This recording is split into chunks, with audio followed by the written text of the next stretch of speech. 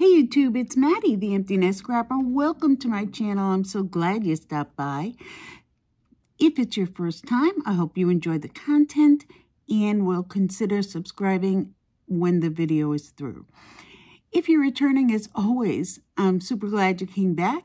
And today I'm going to start a brand new series, and it is specifically for card makers, paper crafters, who love creating pretty things, but do not have artistic talent.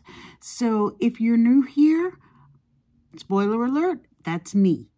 And I'm not ashamed to say it, I still have fun. And if that's you too, then I want you to have fun as well.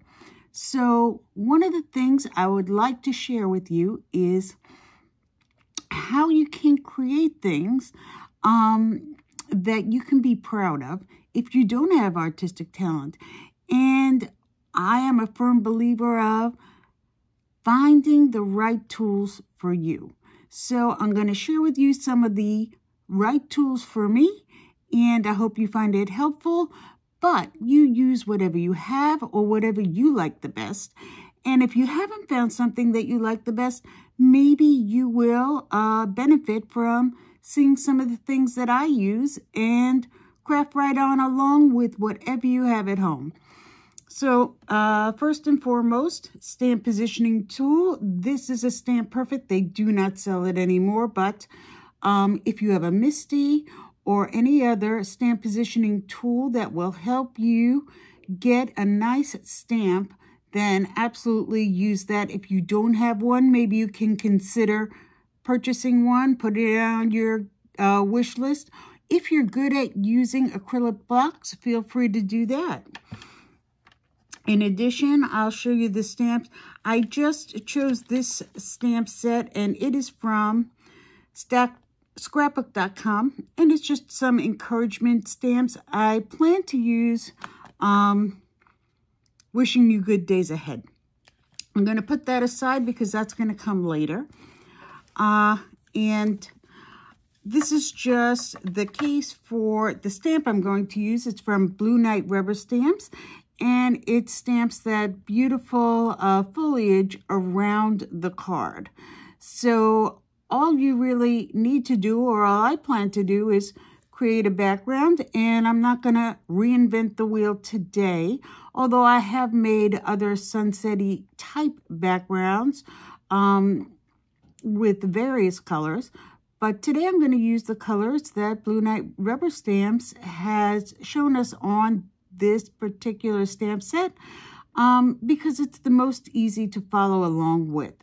So look for a stamp that is almost a card already. That's how I see this stamp in particular. I feel like it's just a card waiting to happen.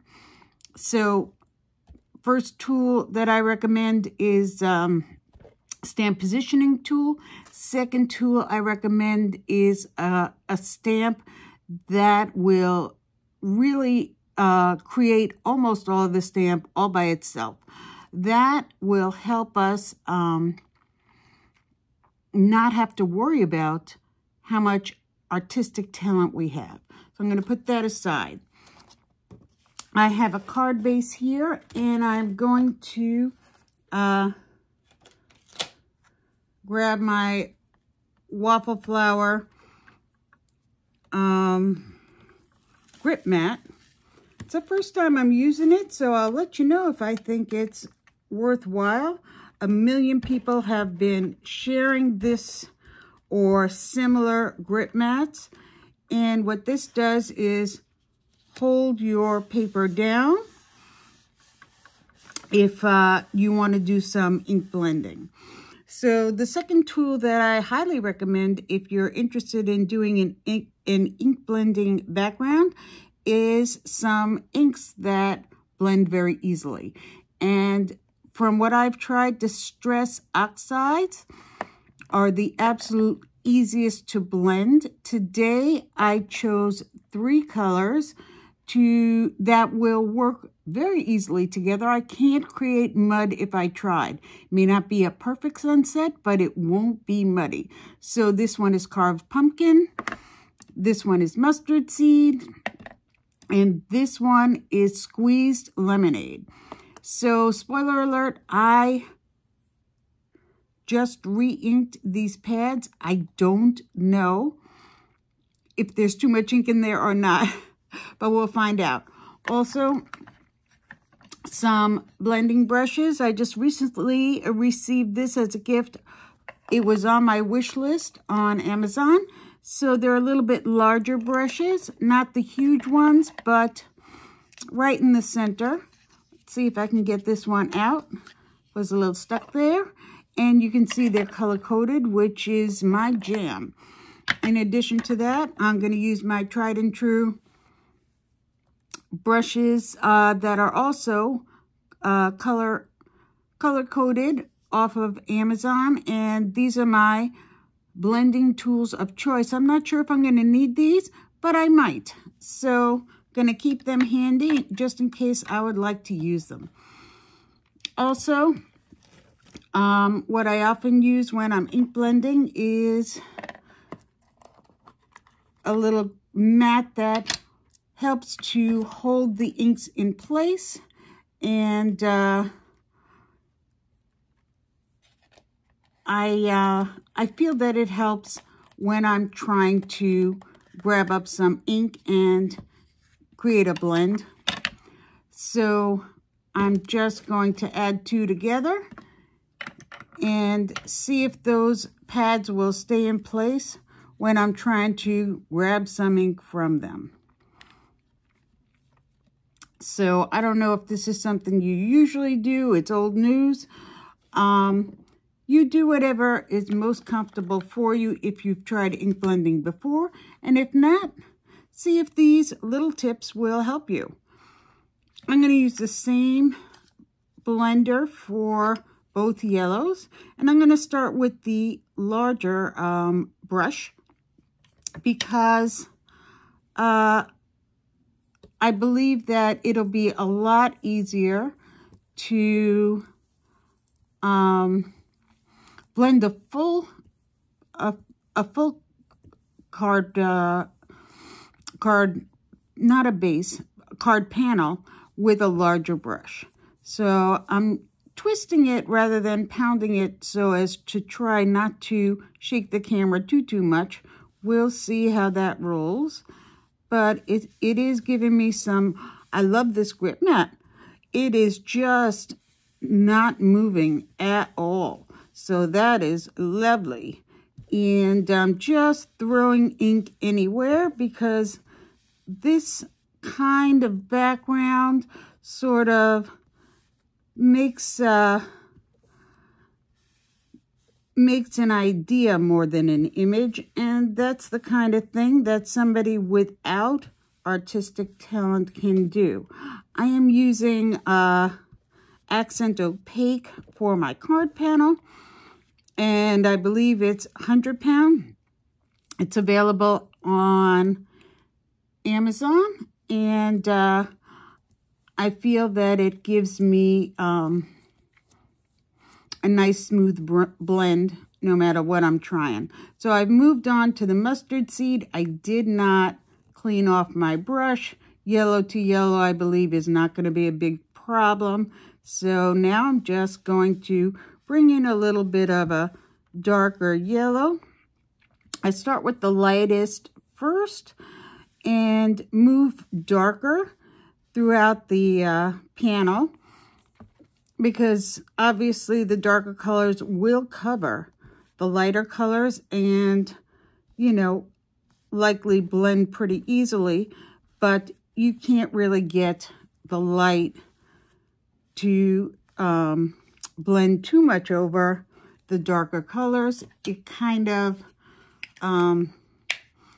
will drown it out. So now I'm going to move to my orange, and I'm not going to try to exactly create the same the same. Oh, that didn't come up at all. I'm not going to try to create exactly the same background as was shown. I'm just going to see what looks good to my eye. And oh wow, a lot more ink was there than I had thought. So that's okay though, especially on the edges.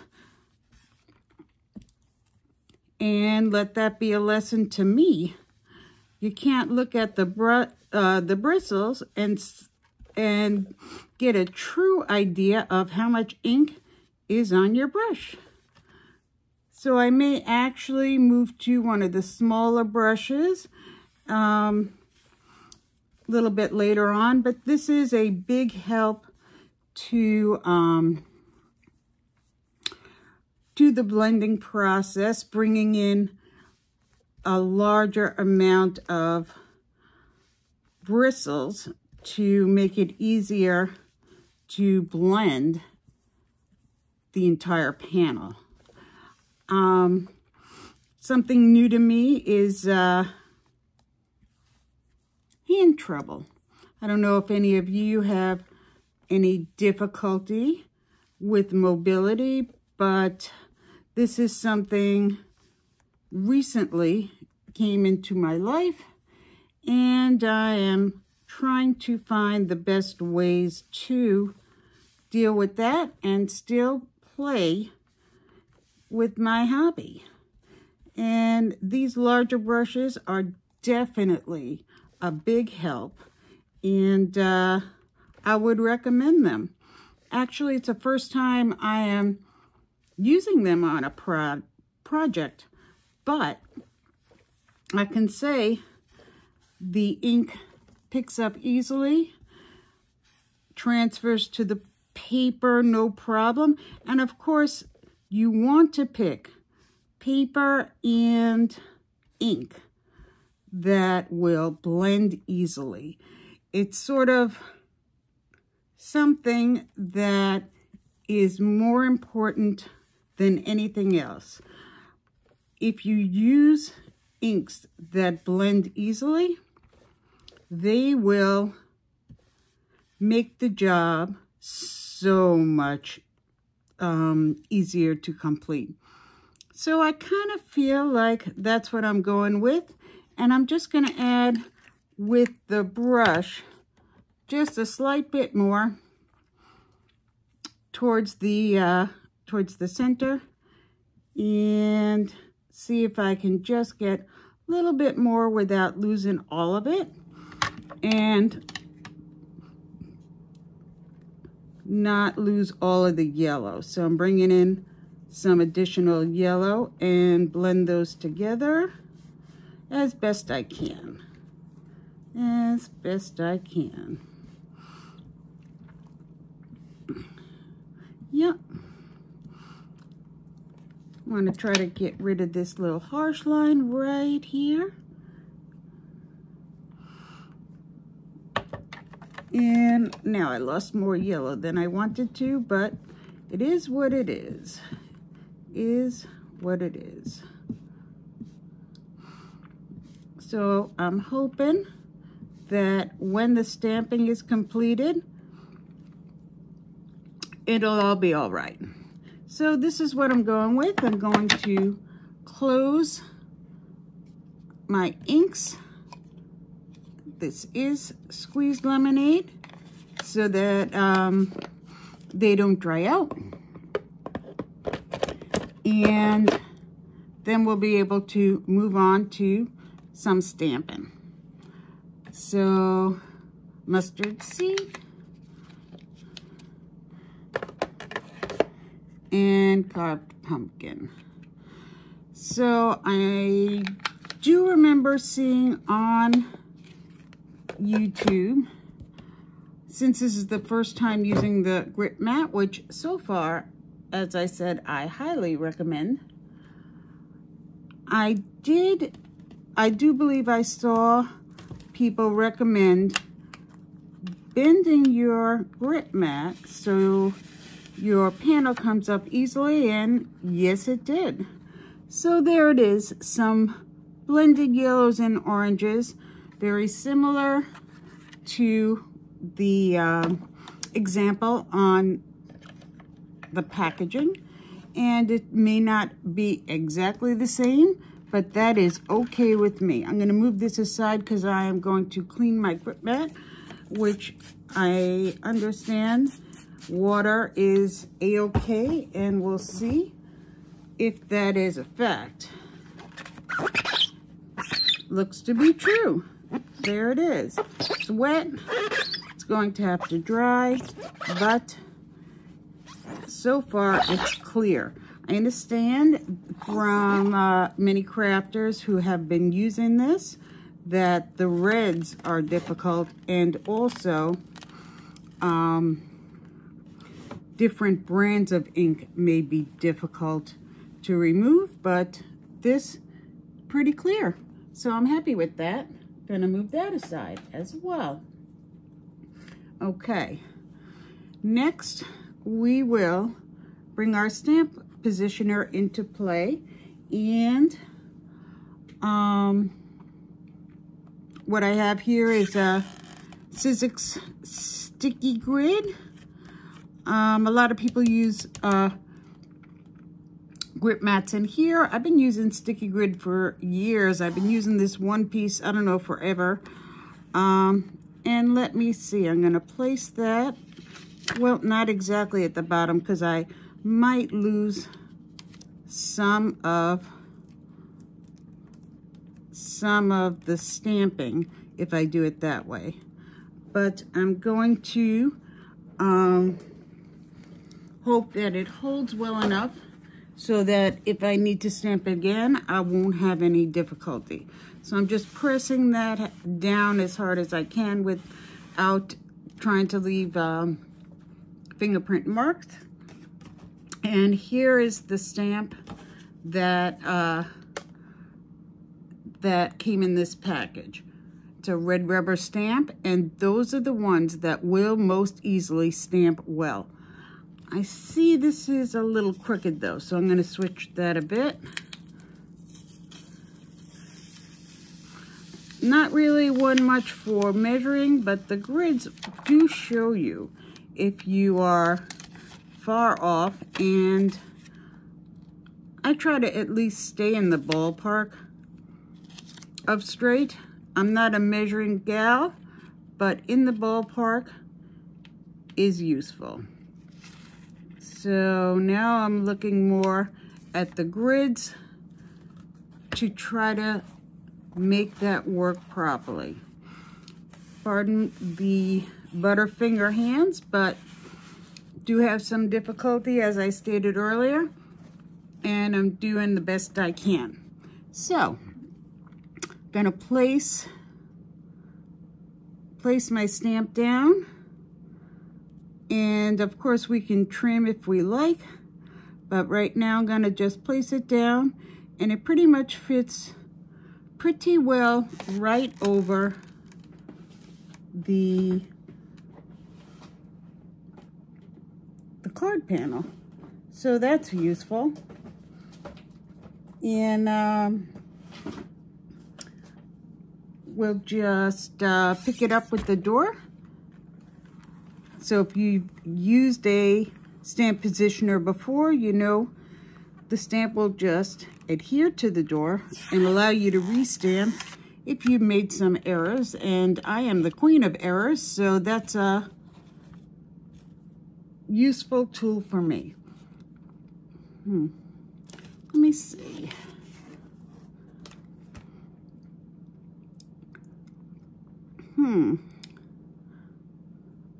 So actually, I think I'm gonna flip this over. Gonna flip this over. I don't know if it will make any difference at all, but I believe that will better suit the image. Yeah.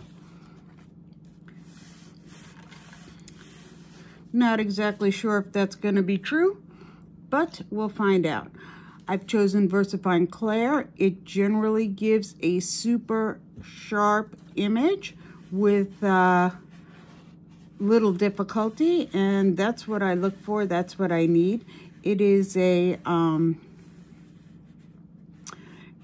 pigment ink, so it will take a little bit of time to dry. So be careful of that if you choose VersaFine Clair.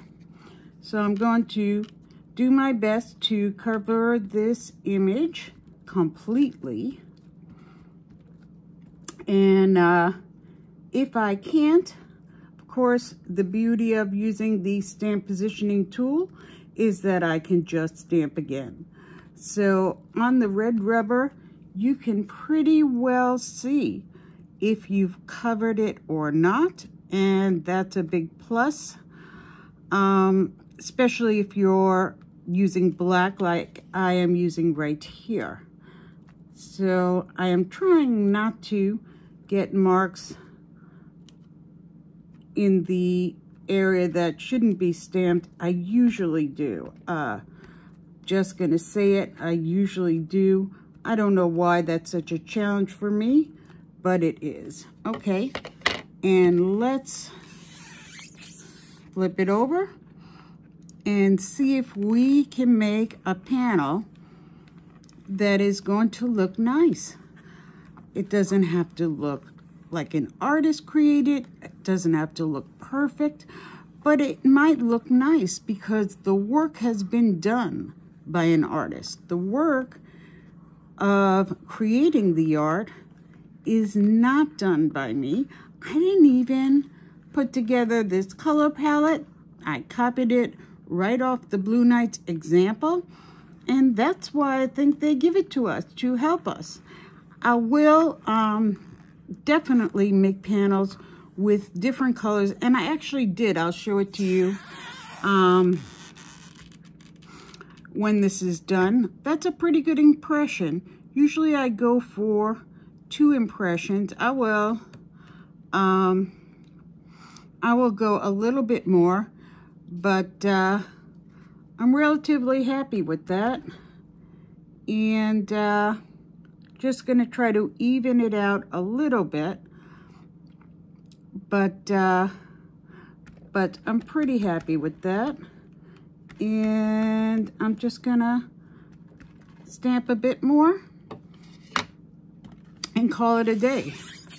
So this should work out. Because it's red rubber, as I said, it creates a pretty good impression on its own. So you do you. If you like to pull your sweatshirt over and press your ink down, or use a little tool like this. This is a little tool I made from a Yankee Candle. If you want a video on that, I'd be happy to do it, but of course there are already a million videos on that. And of course, if you're a crafter, you don't even need a video on that. It's something you can figure out in 3 seconds just by looking at it. So I'm happy with that impression, and I'm just gonna not really clean the whole stamp off, but get most of the ink off just with a towel, and clean it maybe with some stamp cleaner later on, while you don't have to wait and watch for me to do that, because I'm gonna move to the next stamp. And let's see if I can find where I put it. And I'm gonna see if I can get it to fit right in to this little space here. So it looks like it's going to fit pretty well. May move it a bit over.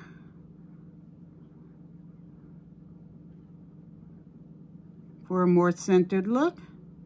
As I said, I'm not a measuring kind of a gal, but I do try to get it somewhat symmetrical and straight. Yeah, my eyes fail me sometimes. Looks like it could be okay. Let's give it a try. And there are grid marks on the door to help as well. Let me see. That actually looks relatively straight, and relatively straight is relatively good enough for me. So I'm gonna go with that. And again, utilize the VersaFine Clair. So we'll see if this can leave an impression with one pass. If not, that's the beauty of the stamp positioning tool. So, gonna give it a try.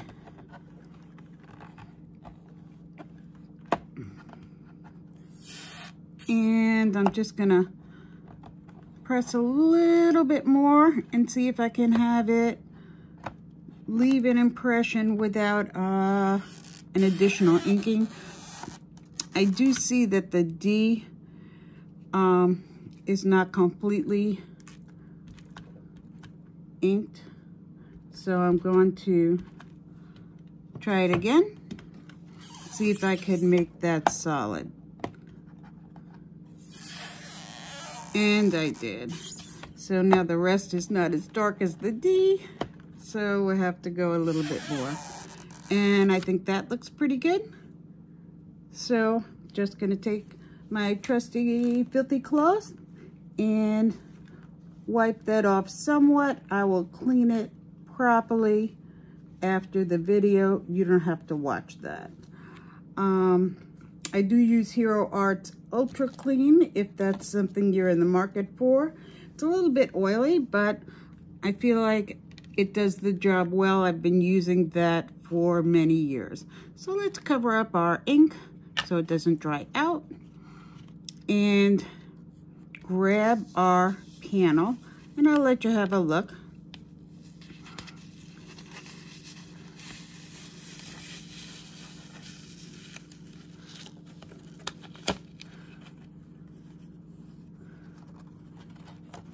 This is what we have so far. So as you can plainly see, it absolutely needs to be trimmed, but so far we're pretty close to a card. Let's put this aside and grab our trusty trimmer. So I'm just going to hope that I don't smear the ink, or shall I just, maybe I will just hit it with a little heat. So I'm just gonna leave that on a low.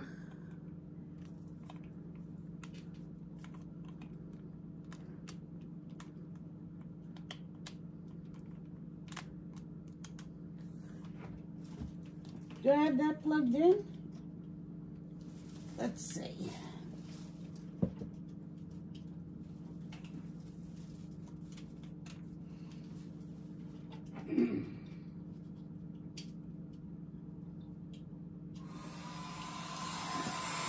There we are. So I'm just drying it with a low heat just to try to keep it from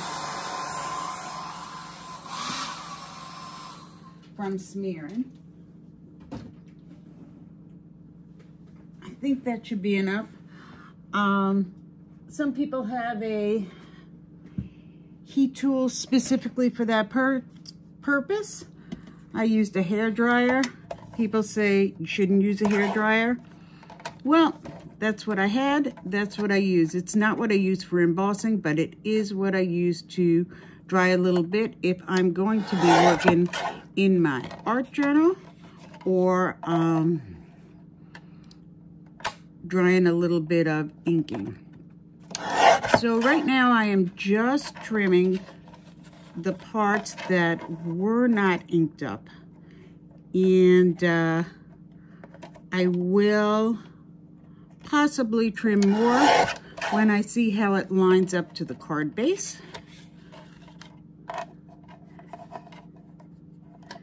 And make my final decision then. For those of you who don't have a favorite trimmer, this is my favorite trimmer for card making. It's the Tim Holtz Tonic Guillotine Trimmer, or Guillotine, however you feel it should be pronounced.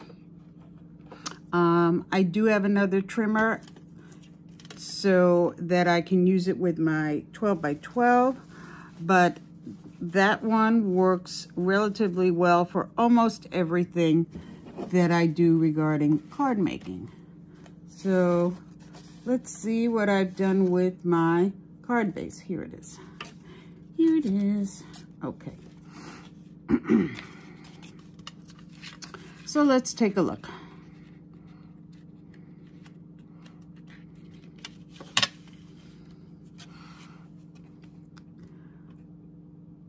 I think it looks pretty nice. I don't know if you agree. However, for someone who does not have any art ability at all, this is something that I will gladly give to someone as an encouragement card and not be ashamed. So I'm going to put down some double-sided tape. I'm using my ATG. I've been using that for years. Scotch Mix this one. It was relatively inexpensive when I purchased it. Oh, I don't know how many years ago. Many years ago. And I bought it at Michael's. At that time, they used to have a 40% off coupon almost all the time. And I think I spent $20-something for it. I was recently at a craft show looking at these with my daughter-in-law, and I was shocked to see what they were selling it for. I think it was $50 or $60, and I told her not to get it, hoping that that was just a fluke, but I don't know. I like to add some glue to that, just the way I roll. Let's see, this is Bearly Arts glue. It has a thin precision tip, but the key about using the Bearly Arts is that it gives me some wiggle room to adjust my card panel, because I inevitably put it in lopsided on my first try pretty much all the time. So I feel it's very secure with those two adhesives, and that's what I've been doing for many years. You may think it's overkill, and you may be correct, but this is my system. Feel free to use your own. And just going to take my acrylic blocks and smash that down for a minute or two. And except for a white panel inside so that you can write on it, maybe I'll do that. I have a white panel here. See if it's going to be the proper size. And that's something I can do off camera for myself, but you'll see. So this is the finished card. I will glue a white panel inside so you can write on it, and add my signature on the back. So you don't need to see that part, but I hope you enjoyed this little video. And I hope if you are someone just like me who likes to create cards but may or may not have any artistic talent, that it encourages you to have fun with your hobby. And I also hope it helps you by showing you what supplies will make it easier for you. So that was my goal for this video. I hope you enjoyed it. And if you did, please leave a comment, thumbs up, and subscribe if you're not already a subscriber. So I'm going to try to bring one of these once a month, and I hope to see you next time. Bye-bye, YouTube.